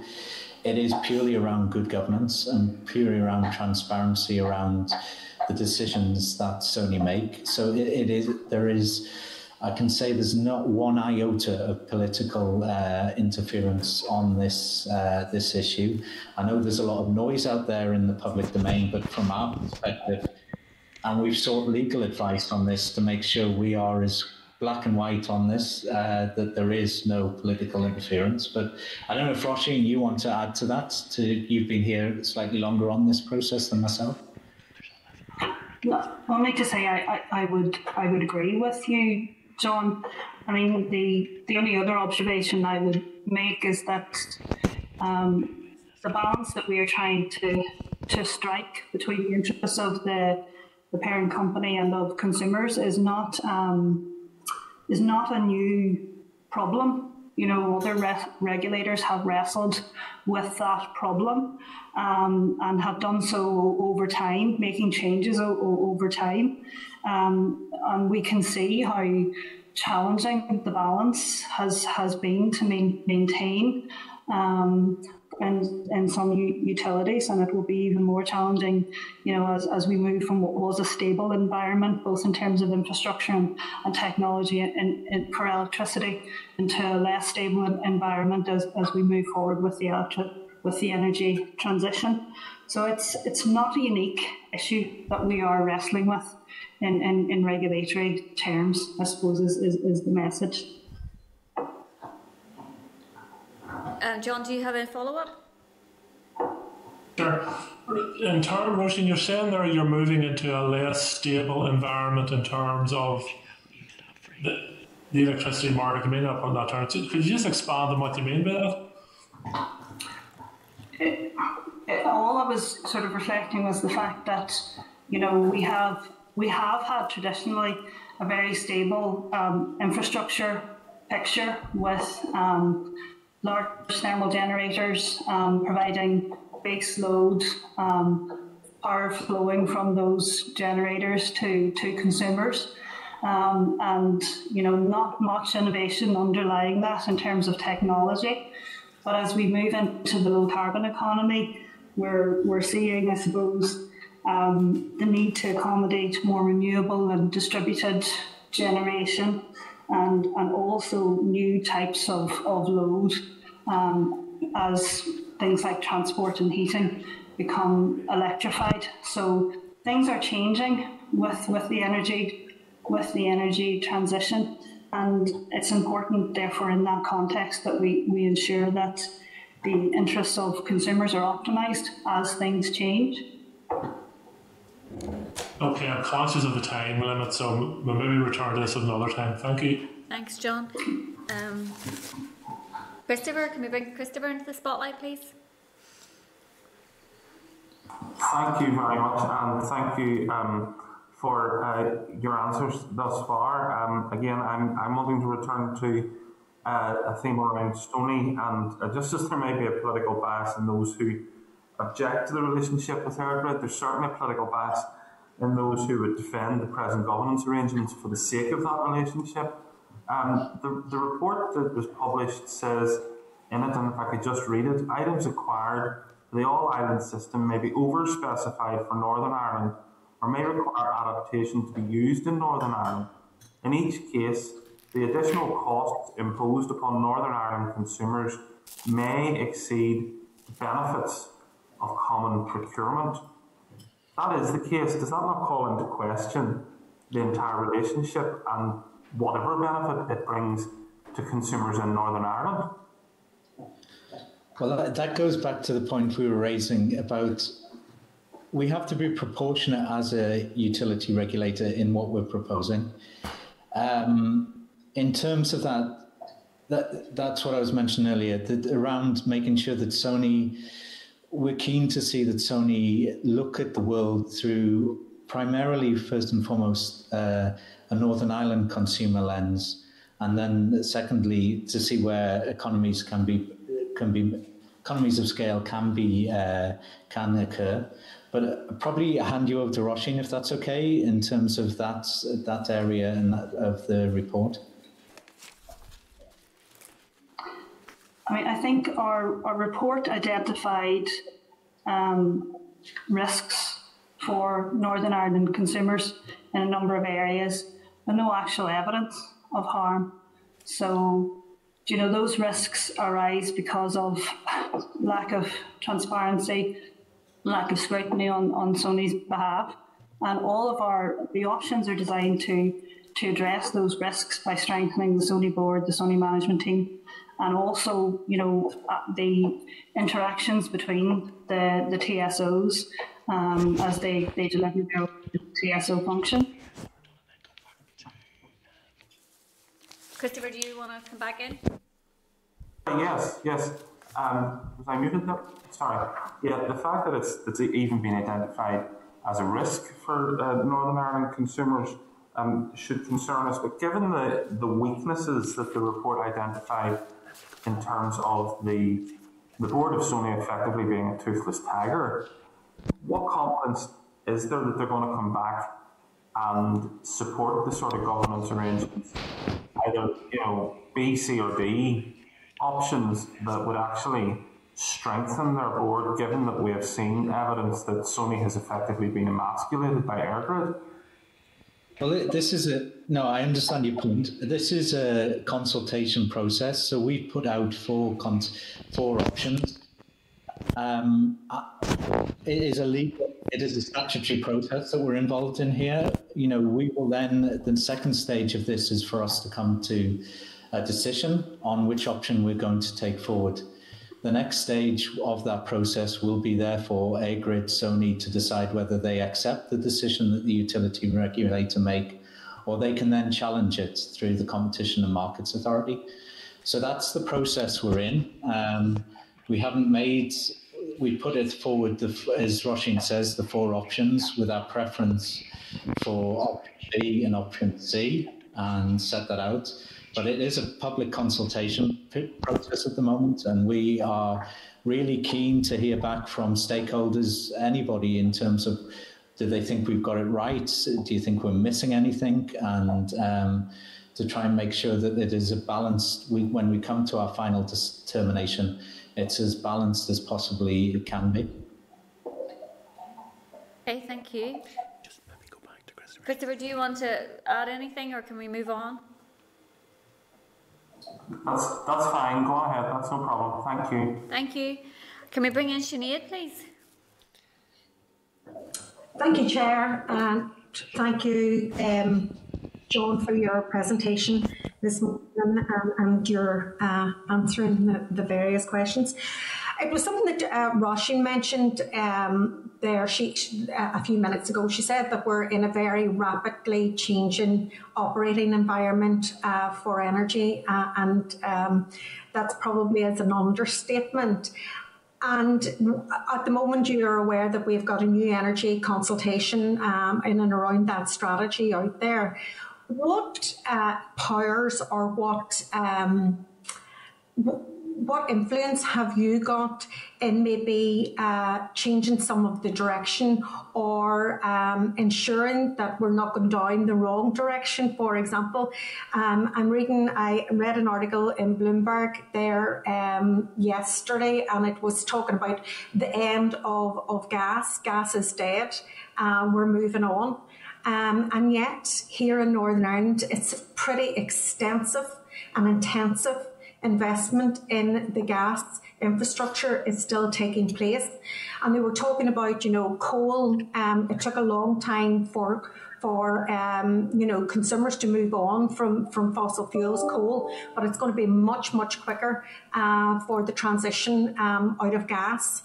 And are we investing heavily in a place that we should not be, and we should be looking at overcoming and jumping over that gas investment and moving into the next, because the next level of renewables have arrived. They're here, and we need to kind of move forward with it. And what's your role as the utility regulator to make sure that we're not investing in a fuel that we're going to say is dead in a very short space of time? Because we have to think of the consumer here as central to all of the decision-making processes. No, well, thanks for that, Sinead. Our statutory powers as they currently stand still look at, as I've mentioned, promoting the economic development of the natural gas industry in Northern Ireland. And I think it's just important to say that there is still a significant amount of investment that has occurred in the natural gas industry in Northern Ireland, and that still has to be paid off. So it's not that if we turned off the gas tomorrow that there would be no net consequence for consumers here in Northern Ireland.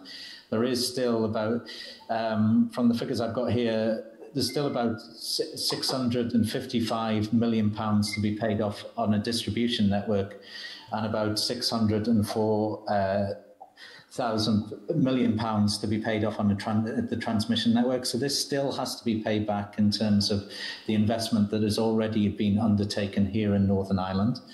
But I just wanted to give Kevin a chance to speak, because Kevin's been working strongly with this with the department for a while. So, Kevin, do you want to just give your reflections? Yeah, thanks, John. Thanks for the question. It's a really good question. The energy world is changing. It's changing very rapidly, as Roshan alluded to earlier, and other committee members have asked about. And we need to reflect that. We've been working quite long and hard with DFE as they developed their options consultation that went out. And obviously it's very much the role of the department to derive and deliver the new strategy. But we have been engaged with them quite closely on many different levels to help them where we can help them understand what the key factors need to be. In terms of the gas specifically, I mean, gas across the world has been looked at as in a decarbonised context. It is ultimately a fossil fuel, of course, and decarbonisation we need to move away from fossil fuels. The question, I suppose, in our jurisdiction is to what extent it is a bridge fuel between where we are now as an economy and society and where we want to get to in 2050, which is the time horizon that the department are looking to in their new strategy consultation. So it is John's right, we still have a lot of investment to pay off in Northern Ireland. It is the least polluting of fossil fuels. So it is a bridge fuel that we can use to transition from where we are in 2021 through to where we need to be in 2040, 2050. And then there's the issue of what they call green gas, hydrogen, biomethane, and the extent to which our gas network and gas system can be transformed into a hydrogen-based system. Now, those questions need looked at and answered across many jurisdictions, not just Northern Ireland. And the technology is not there yet. There are lots of pilots going on around that. So I suppose from the department's point of view, it's a bit of a balancing act around which fuels work best and which time horizons in order to balance decarbonisation with costs, with security supply. And it's not an easy set of equations to answer. And that's what their options consultation is all about in that area. So there's no clean-cut answer at this point, and the department haven't costed the various options yet. So we haven't been able to look at it through that lens. But I suppose I'd end by saying it's early days in the sense of the options consultation out there, and there's a lot of analysis still to be done on what heating options are going to work best in the future for Northern Ireland. Sinead, do you want to come back in? I mean, I understand that this is a difficult field, and probably maybe some of the innovation is not just where we would want it to be at the moment. But I think there's a little bit of delusional optimism, should I say, in and around the conversations about gas, and just to maintain, this is a bridge, or this is we're in transition, but heavily investing in that transition, and how long that's going to actually maintain. And I think we've got very optimistic and ambitious targets for zero carbon, and gas is a fossil fuel and it doesn't fit with it. So because we've been behind with gas, and we're playing catch up, we've actually missed the boat here, because it was a fuel for the past, but it's not a fuel for the future. It's not a fuel for the long-term future. You're absolutely right, Sinead. And the question is, what's our transition path away from fossil-based natural gas going to be? How quickly Northern Ireland optimises that? Remember also that half of the premises in Northern Ireland will never be on the natural gas grid, either now or in the future. And much of the heating debate then is going to be about the off-gas grid options for Northern Ireland and what the most efficient way forward is on that area. And that's half the premises in Northern Ireland we're talking about there. Okay, thank you. Sinead, is that you? Do you have any additional questions?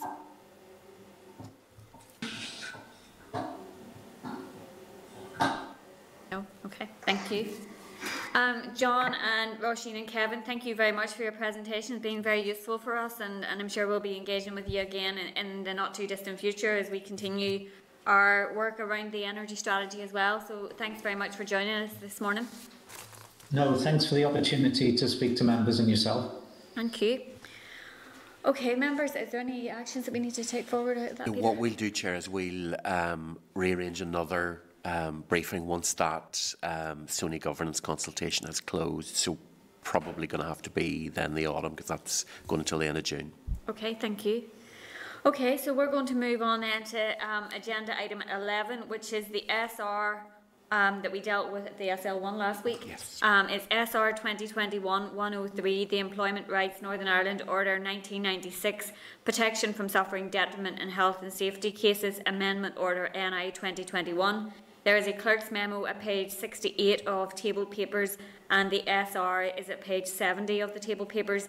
This statutory rule extends protections against detriment and health and safety cases to workers in relation to any action they may take to protect themselves or others where they reasonably believe there is serious or imminent danger in their workplace.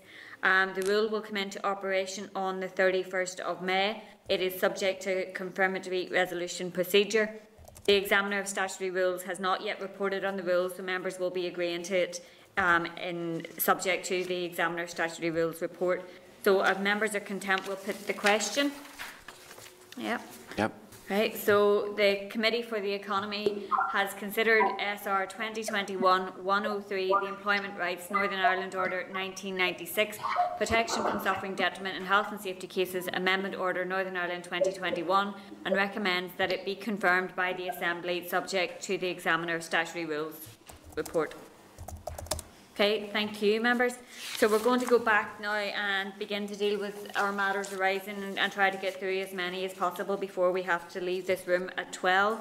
So if we go to 6.1, which is at page 369 of your packs, there is a copy of a letter from the Committee for Infrastructure to the Economy Minister regarding the number of applications her department has received from taxi operators to Part B of the CRBSS, requesting that she engages with the Infrastructure Minister to ensure immediate funding of the taxi, bus and coach sectors. And obviously this is an issue that we've had considerable correspondence ourselves with the department around.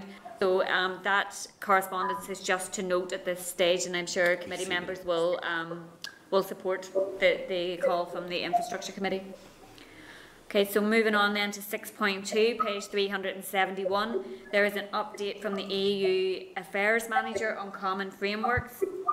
And sorry, could everybody who is not speaking just mute their mics, because there's a wee bit of feedback, I think, coming through there. So if you could please do that. More clarity has been provided about the timeline for the conclusion of the common frameworks process. It is hoped that the majority of frameworks will be put forward for scrutiny by the summer and the programme completed within 2021. Additionally, the Common Framework Scrutiny Committee published its report, Common Frameworks Building a Cooperative Union, on the 31st of March. So that update is just to note at this stage, and we'll come back to anything that is relevant to this committee. Is there still people? I'm just trying to get that sorted. Yeah. Okay, so moving on then to page 371, there are documents from Queen's University following on from the informal meeting held on the 18th of March. So the documents include a joint submission agreed by a stakeholder group in relation to the draft programme for government, also an overview of the Belfast Region City Deal innovation projects that Queen's is working on in partnership with industry and local authorities, two short overview documents relating to the Strength and Places Fund bids that Queen's are involved in, and an overview of the potential for UK or Ireland research partnerships which would support the all-island work. So the stakeholder group paper represents the collaboration between schools, FE and HE, and is their response to the draft PFG. It usefully summarises the issues that they face and has some key asks, and that is to ensure successful delivery. It may be useful to focus on a smaller number of key strategic priorities in the PFG that will deliver greatest impact while optimising the added value from resource allocation. Also calls for a commitment to design and implement a long-term sustainable funding and regionally balanced model for tertiary education, and that is an urgent commitment. Demographics will within a few years see thousands more young people each year eligible but not able to be accommodated for post-compulsory education here in the north because of funding restrictions. Obviously that's an issue that's been raised with us a number of times in relation to our skills work.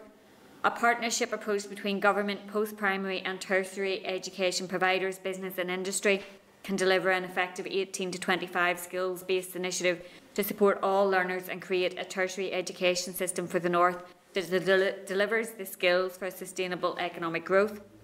The enhanced mobility, flexibility, adaptability and informed choice that this partnership for skills would bring is of great potential. It offers a holistic, student-centred approach, enhanced opportunities for widening participation and security in the supply of economically valued skills for our economy. So if members are agreed, we will forward that stakeholder group's paper to the Education Committee, requesting that it engages with the Education Minister to support the kind of collaborative approach outlined by the paper and that it is needed to rebuild our economy and educational model. And obviously this is work that we have already taken forward ourselves in terms of the Department for the Economy. So our members agreed with that? Agreed, Chair. Thank you. Can I make a comment, Chair? Yeah, go ahead, John.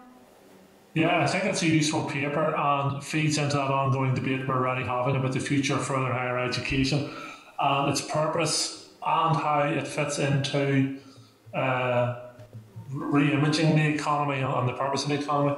Could I also, just while we're talking about universities, just raise the issue of the Ulster University and the recent media speculation around the costs of the Belfast campus? And could we get agreement for the committee to write to the department for an update in terms of the campus and the budget associated with that? Yep, our members agreed. Yep, thank you. Thank you. Okay, then moving on to 6.4, which is a response from Belfast City Airport in relation to the EASA professional pilot's licence and air traffic controller licences post-Brexit. The airport advises that as an airport operator they are not in a position to comment on the pilot licensing scheme. With regard to air traffic control licensing, they don't expect the change to have any impact locally. Obviously this is an issue that's actually impacting on pilots, though. Is there any further? We do. We have correspondence from the CAA further on. We might not get to that, but basically what they have done is they have transferred UK-based pilots' licences to a European Union country, and then they will also relicense them very quickly for the UK. So apparently that will solve the problem, but it's further on in the pack. Can we seek a member's agreement to share that response with the person who had contacted us? Yeah, that's what we're seeking to do. Thanks, Chair. Okay, thank you. So members are agreed, we will do that just in case we don't get to that correspondence item. Okay, thank you. So moving on then to 6.5 and 6.6. Page 7 of your table papers, there's a response from the Minister dated the 19th of April regarding the committee's request for the COVID student support payment to be extended through an amendment to the budget bill. The Minister states that it is not feasible to make the necessary legislative amendments within the required time frame. The Minister also advises that financial support is available to students experienced in financial difficulties while studying through two funds, both the Department Student Support Funds and the University's Hardship Funds. And then at page 9 of your table papers, there's an earlier response from the Minister dated the 16th of April in response to the committee support for the motion passed in the Assembly regarding support for students, stating that officials were undertaking further work to ascertain the viability of options to extend the COVID disruption payment. So we are awaiting a more substantive response from the Minister, and members will likely have noted in the allocation statement yesterday some additional funds being allocated to student hardship and student support, quite significant, 27.3 million. Yeah, Chair. Can we ask for? We can seek clarification on that because we have a budget briefing in next week. So the other thing maybe to flag up to members is that there is a significant amount of money that Treasury did permit to be carried over into this financial year, but because of some kind of complication around the Secretary of State not signing it off. It's not in the upfront budget, but it'll be allocated through monitoring rounds and further allocations. So it's just a little bit more untidy, but we can seek more information on that from the officials next week. Okay. But it just means that they're not able to put it in the upfront budget. It's going to have to be requested going forward, which just means we don't get sight of it as soon, but we can get officials to clarify. Sorry, Chair, can I come in? Yes, go ahead, Sinead. So just in relation to the Minister's response, I think the most telling part of that letter is was in the last paragraph when she said that it was not feasible to make the necessary legislative amendments within the stated and required time frame. So it seemed to be very time bound rather than anything else, because we know throughout COVID legislation has been drawn up and passed extremely quickly and concerningly so at times, but if it can be done for other grants and other supports, then legislation can be drawn up that allows the Minister to give grant and support to students. But it seemed to be that it was within the time frame. So we do know that there were budget pressures to get money spent before the end of the financial year. If that was the only barrier, then it's incumbent upon the Minister now to go back and look at it and take the time that she needs, put into place the legislation and pay the students the money. So, I mean, it is a very telling phrase within the response that she gave, and I think we need to question her in that. Was this about the budget timelines, or was this about the students? Thanks, Sinead. John O'Dowd's looking to come in there as well. John, I think you might be on mute. Yeah. Oh, sorry. Okay, thank you, Chair.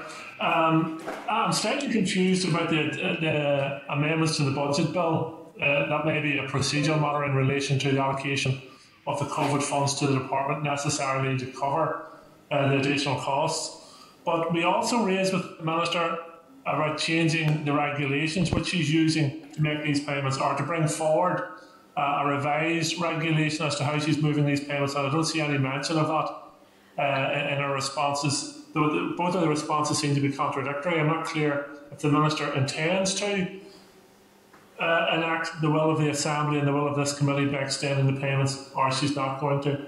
But quite simply, I think it's unacceptable that at this stage the Minister has not made a policy decision, and that's what's required first and foremost, is a policy decision which would indicate what her pathway is, and hopefully that policy decision would be to extend the payments to that wider group of students the Assembly has backed and the committee has backed. So it is a disappointing response, but until we get a policy decision, then I think we're going to continue to go around in circles on this.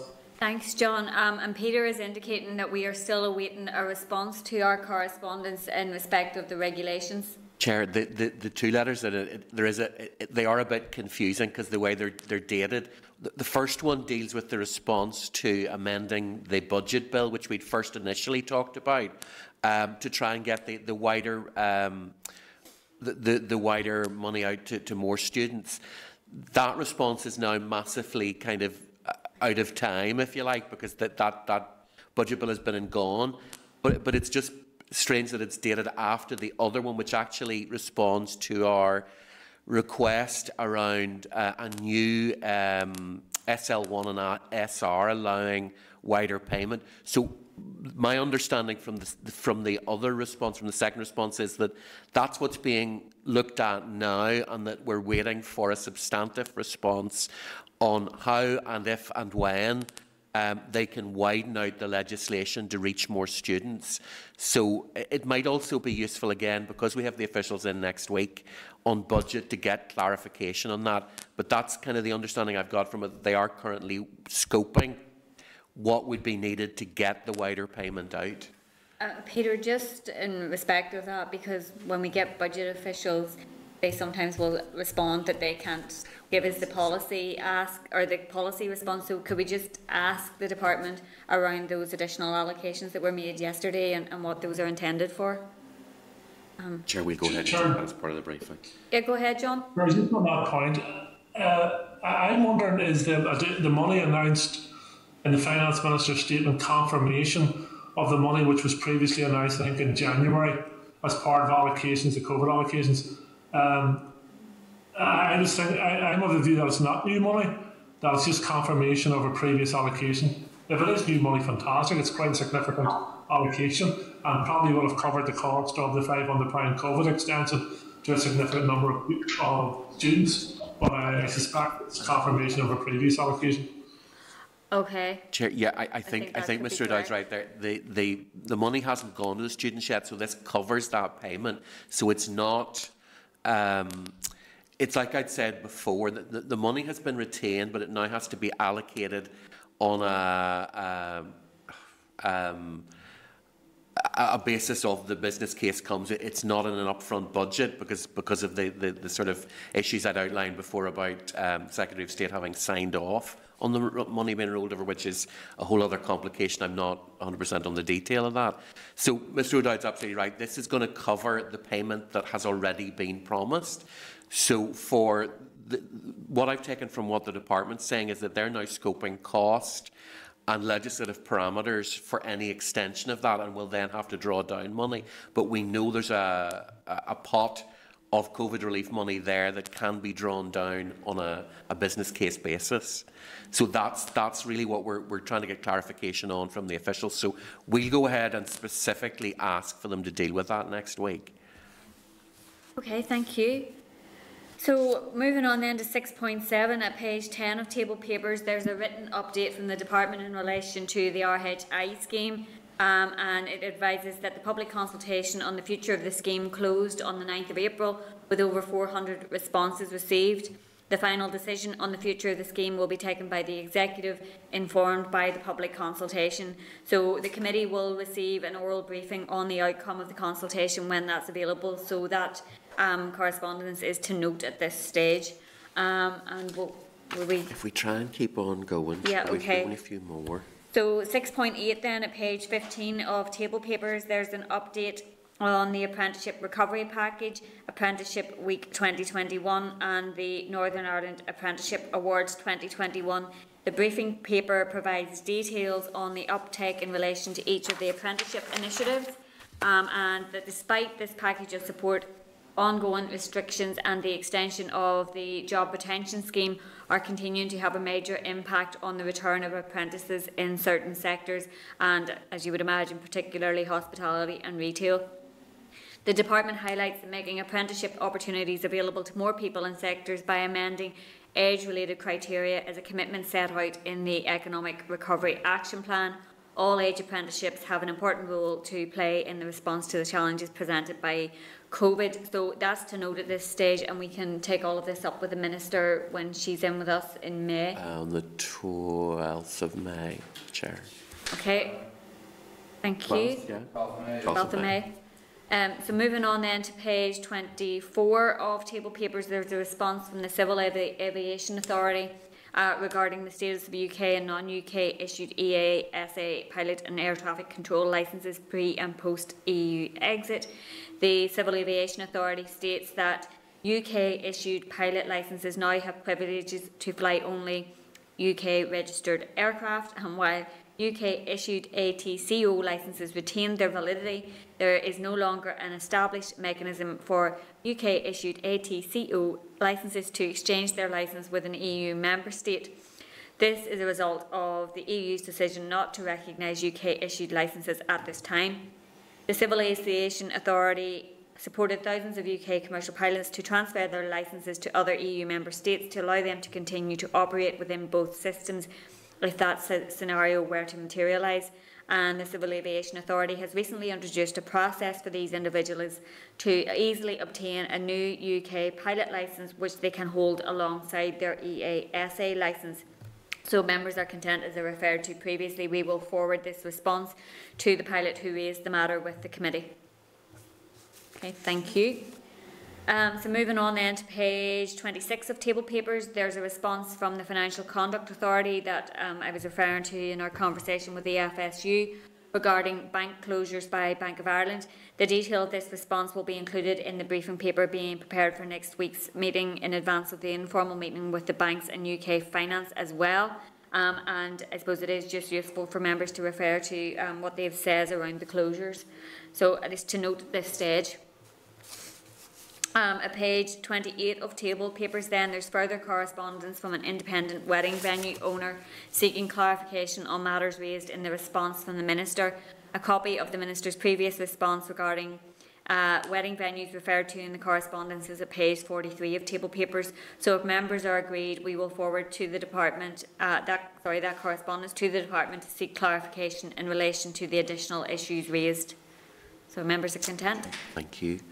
Do we want to stop Chair, there? if we defer, then if members are in agreement, Chair, we can seek correspondence agreed by email and any other items that are left on the agenda. I think it's essentially just the correspondence. Do we want to agree our forward work programme? Yeah, Chair, that would be helpful at agenda item 8. Yeah. So if members go to agenda item 8, at page 64 of table papers, there's a copy of the forward work programme. So the Minister will brief the committee on the 12th of April, as we've already indicated, and we will get a briefing next week on the budget position. So are members content with the forward work programme? Thank you. And then just moving on to any other business, none has been indicated. No, so then the final item is date, time and place of the next meeting, which is next Wednesday morning in room 30. And just to remind members that the informal meeting that had been scheduled for tomorrow with the National Insulation Association has been cancelled and will be rescheduled. So that's the meeting adjourned. Thank you. Thank you. Okay. Committee room 29.